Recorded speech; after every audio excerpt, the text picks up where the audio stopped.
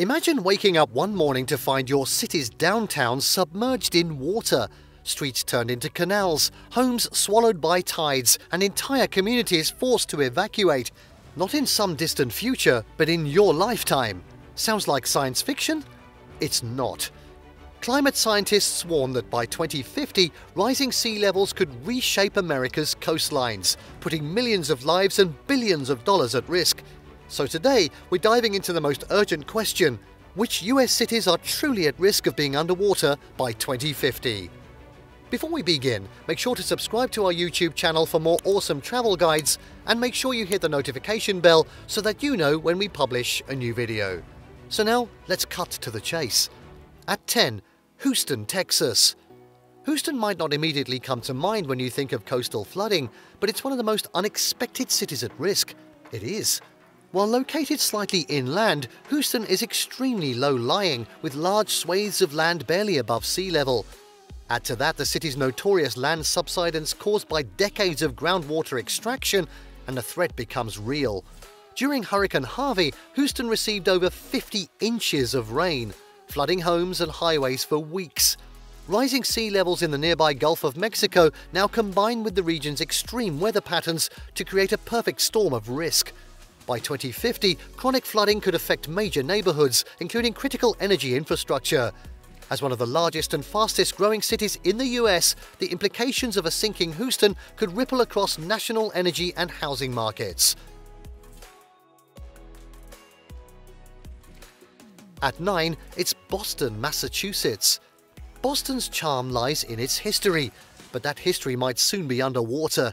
The city's iconic Back Bay and Seaport District were built on landfill barely above sea level, making them especially vulnerable to sea level rise. Since 1950, sea levels around Boston have risen by over 9 inches. Yes, 9 inches, and projections suggest a further 1.5 to 3 feet by 2050. This could push storm surges deeper into the city than ever before. During high tides and heavy rains, neighborhoods like East Boston and Dorchester already experience minor flooding. Now chronic inundation is a looming threat. The city has developed a climate-ready Boston plan involving flood walls, green infrastructure, and elevated roadways. But these measures must keep pace with increasingly volatile climate patterns. Boston, once the cradle of American liberty, may soon be the canary in the coal mine for northern coastal cities. Now to 8, it's out to Honolulu, Hawaii. Honolulu, tropical paradise and climate warming rolled into one. While it may seem protected in the Pacific, the city faces a unique blend of threats. Rising seas are causing saltwater intrusion into freshwater aquifers, beach erosion, and damage to coastal infrastructure. Areas like Waikiki, home to the city's most famous resorts and beaches, are predicted to face chronic flooding within the next 2 decades. And unlike mainland cities, Honolulu's options for retreat are limited. It's surrounded by water, of course. Tourism, which drives the Hawaiian economy, is highly dependent on beach access and oceanfront hotels. As waters rise, residents and businesses face mounting pressure to adapt. Elevated walkways, shoreline reinforcements, and seawalls are in planning, but time is not on Honolulu's side. The very thing that draws millions to the islands, the ocean, may eventually reclaim the land it once spared. Next up at 7, it's Atlantic City, New Jersey. Atlantic City, built on a fragile barrier island, is one of the most flood-prone urban areas on the East Coast. With an average elevation of just 4 feet above sea level, even minor surges inundate streets, boardwalks, and homes. The city currently experiences around 40 flood days per year, a number expected to skyrocket by 2050. Scientists predict daily high tide flooding could occur within decades if global emissions aren't curbed. What's even more troubling is the economic fragility of Atlantic City. As tourism struggles and gambling revenues dip, the city lacks resources to mount large-scale adaptation efforts. Its geographic vulnerability is paired with financial limitations, making it one of the most at-risk cities with the fewest tools to defend itself. Climate migration from Atlantic City may start well before the sea actually consumes it. It's not just sinking, it's slipping through the cracks. Very worrying.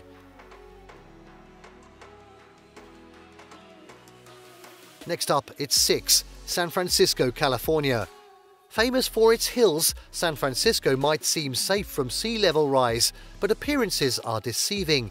Many of its most valuable and densely developed areas, like the Embarcadero, Mission Bay, and parts of the financial district, are built on landfill at or near sea level. According to recent studies, the Bay Area could experience up to 24 inches of sea level rise by 2050, placing billions in infrastructure at risk. The Port of San Francisco, critical highways, and even sections of tech headquarters could be impacted. Complicating matters are storm surges exacerbated by El Niño, which can drive water levels even higher. The city is investing in seawalls and green buffer zones, but adaptation is a race against time. As one of America's tech and innovation capitals, how San Francisco addresses this issue may become a model or a warning sign for the world. At 5 now, it's Charleston, South Carolina. Charleston blends southern charm with rising water. The city is one of the fastest growing metro areas in the southeast, but it's also among the most vulnerable. Charleston experiences dozens of flood events annually, many of which now occur during clear skies due to high tides. The city sits just a few feet above sea level, and climate models suggest water could rise over 2 feet by 2050, enough to chronically flood historic districts, waterfront homes, and parts of the airport. Its flat terrain and aging drainage system only makes matters worse. While the city has introduced a $3 billion adaptation plan, including seawalls and pump stations, implementation is slow. Tourism, a major economic driver, is also at risk. Charleston's cobblestone streets and antebellum homes may not survive another few decades unless bold action is taken, making it a living museum in danger of being lost.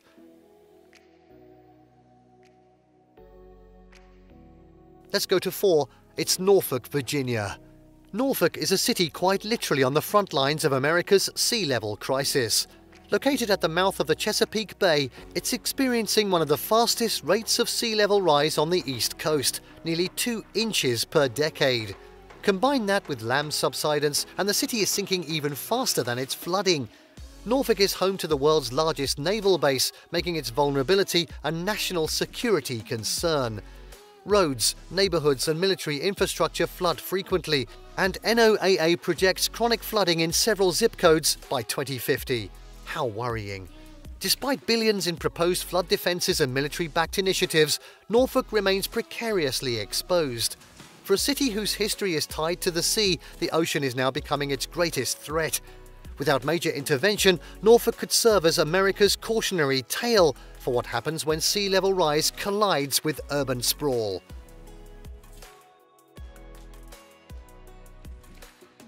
And now at 3, it's New York City, New York. The Big Apple is no stranger to disaster, and Hurricane Sandy was just the beginning. NYC's coastal geography, from Lower Manhattan to the Rockaways, puts over 8 million residents and trillions in assets at serious risk. Since 1950, sea levels around the city have risen over 9 inches, and projections suggest up to 30 inches by 2050. That's enough to push regular storm surges well beyond current barriers. During Sandy, parts of the subway flooded in hours, something climate experts fear could become a regular event without action. The city's $20 billion climate resilience plan includes elevating infrastructure, rebuilding coastlines, and even artificial islands, but execution is a massive undertaking. As one of the world's most iconic cities, what happens to New York is symbolic of the planet's future. The fight to protect NYC is not just about one city, it's about what we value most: people, culture, and resilience.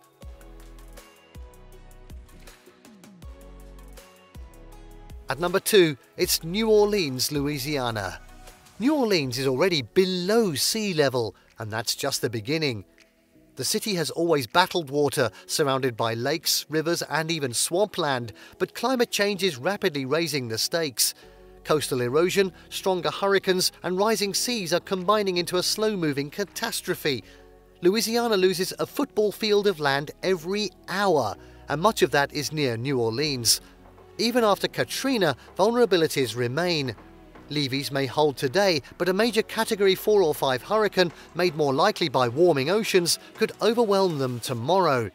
FEMA, NOAA and multiple scientific studies point to serious submersion risk by mid-century. Entire parishes could become unlivable. Local communities are trying to adapt, but some experts suggest planned retreat may be unavoidable. New Orleans stands as a living contradiction. Vibrant and vanishing, rich in culture but poor in time. If no solutions emerge soon, it could become America's first climate refugee city.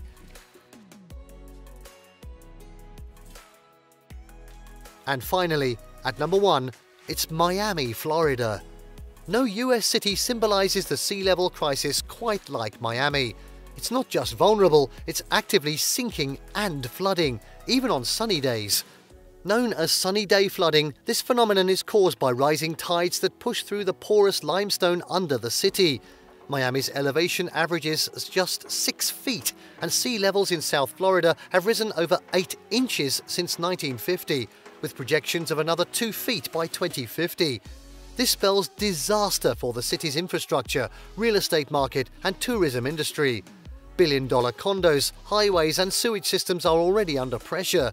Efforts like elevating roads and installing pumps are underway, but experts warn this might just buy time, not solve the problem. The stakes are enormous. Over 2.7 million people. Let that sink in. A booming economy and a cultural hub all stand in the path of encroaching water. If we don't rethink coastal development now, Miami could become the next Atlantis. The reality is clear. These cities are not just headlines, they're homes, communities and cultural landmarks facing an urgent threat. Sea level rise is no longer a distant possibility, it's happening now, yes now, and by 2050 the map of the United States could look drastically different. So what do you think? Can these cities be saved, or is retreat inevitable? Let us know your thoughts in the comments below. And if you found this video eye-opening, I'm sure I did, make sure to hit the like button, subscribe for more in-depth travel and geography insights, and tap the notification bell so you never miss a story that could impact the world or your next trip. Thanks for watching, and stay curious.